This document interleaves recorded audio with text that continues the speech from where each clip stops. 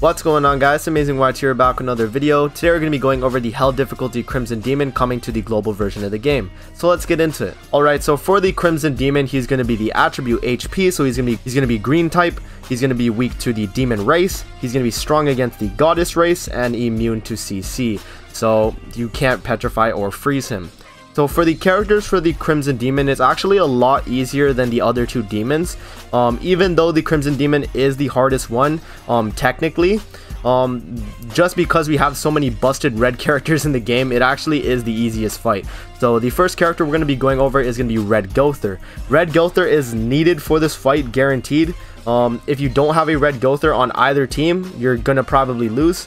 I'm just going to be straight up. Red Gowther is needed for Hell Crimson Demon because you need the rank up right here. The reason why Gowther is so good in the Crimson Demon is because he has this rank up right here, which increases skill ranks, which on rank 2 increases skill ranks of all allies, which you want to use the rank 2, or the rank 3, which increases skill ranks of all allies and increases basic stats by 20% for 3 turns. Red Gowther is just a very good character for demons in general. Red Gowther is a staple unit for all extreme demons, right? For all 3 of them, even the gray and the red. Having Gowther in Crimson is a luxury. It makes it so Crimson Demon is very easy when you start ranking up your entire team cards, right? Another thing to note is Gowther's passive increases all allies attack by 10% at the start of the next turn if the hero doesn't take damage. So if you actually one-shot the Crimson Demon each phase, then you're going to be stacking up that Gowther passive while you're doing it, right? Very good for the fight. Another thing to note is Gowther's ultimate with the King Link inflicts damage equal to 400% of attack on all enemies and depletes 5 ultimate move gauge orbs, and it actually does deplete the ultimate move gauge orbs from the Crimson Demon, which is very useful. This ultimate can scale up to 600% at 6 out of 6 with the King Link, so very good. Yeah, all around Gowther is going to be your main support for the fight.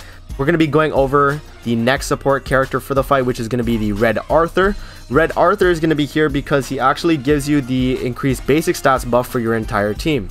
So on his level 3, he's going to remove debuffs of all allies, increase basic stats by 30%, and grant debuff immunity for 3 turns. This is really important because once you start chaining the Gowther rank ups, you're going to want to use at least one Arthur on either of your teams to get this buff right here, right? It's very important for getting the buff off. And then for his ultimate right here, he actually inflicts sever damage equal to 560% of attack on one enemy, and that can scale to 840%. Sever is ×2 crit chance. His first skill is useless because the Crimson Demon doesn't you can't actually disable his recovery skills. You can only disable his recovery with the infect skill, right? This is disabling recovery skills, not the infect. So Arthur's first card is only here for a little bit extra damage, right? You're mainly using him for this card right here. Arthur's passive is also really good if you're going to be using Red Escanor on the team because it increases human allies HP related stats by 15%, which is really good.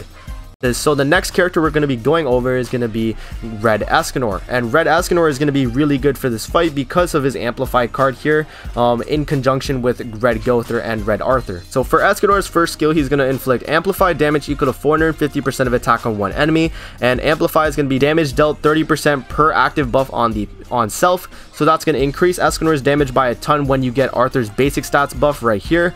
And it's going to give you, Arthur's going to give you 4 buffs because you're getting the each basic stat, which can be attack, defense, and HP, and then you're going to be getting the debuff immunity, which also counts as a buff. Escanor himself actually with his passive applies an effect on the hero which increases HP related stats by 50% at the start of the battle for 3 turns. So you can actually stack this Hellfire passive with all the Arthur buffs here to have about 5 buffs on Escanor, so his amplified card is going to be doing insane damage. For his second skill, he's going to inflict damage equal to 250% of attack on all enemies and deplete 3 ultimate move gauge orbs.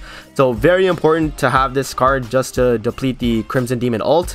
And his ultimate is very good also, which inflicts damage equal to 960% of attack on one enemy, and it can be linked with Merlin to do the damage. At 6 out of 6, he's going to be doing 1440% damage, right, with the Merlin link. The next character we're going to be going over is going to be the main DPS for the fight. Escanor is actually going to be a secondary DPS for the fight, but the main DPS for the fight is going to be the Red Derriere.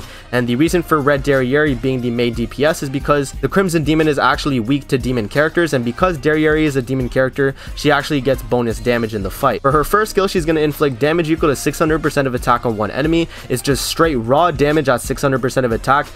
This card actually has the highest multiplier for damage in the game. compared to other cards, right?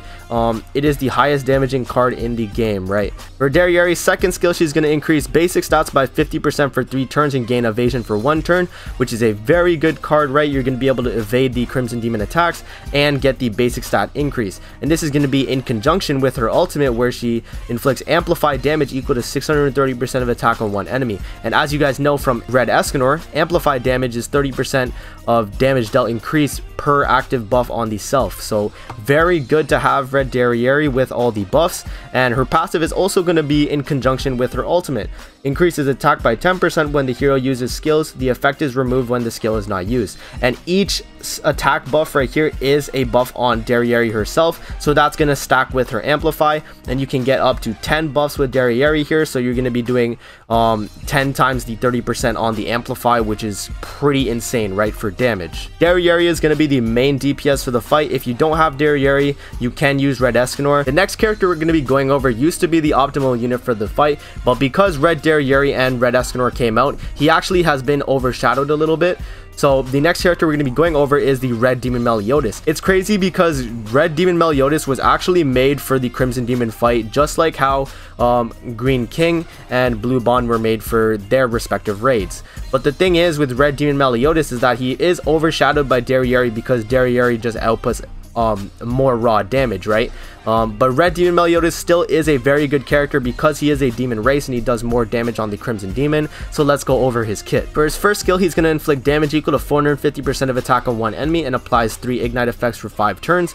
You can actually apply ignite debuffs on the Crimson Demon, so this is a very useful skill. For his second skill, he's going to inflict damage equal to 630% of attack on one enemy and infects for 2 turns. So infect is actually different from the recovery disable because infect actually restricts recovery related stats from actually working. So you can't lifesteal, you can't naturally heal every turn, right? It's very good to block healing from the Crimson Demon. For his ultimate, he's going to inflict weak point damage equal to 440% of attack on one enemy when linked with Merlin. The multiplier can actually scale up to 660% of attack at 6 out of 6. For his passive, he's going to increase crit chance by 50% when an ally dies. So if any of your allies die in the Crimson Demon, Meliodas is going to be at a 100% crit chance base, which is pretty insane. He's going to be critting a ton on the Crimson Demon. For sub units you can use in the fight, you can use the Red Jericho in the sub slot for the 10% attack related stats increase. You can also use the Red Twigo in the sub. He gives 30% HP to the strength attribute characters. That's going to be it for the video. I hope you guys enjoyed. Don't forget to like, comment, subscribe as always, and I'll see you guys in the next video. Peace out.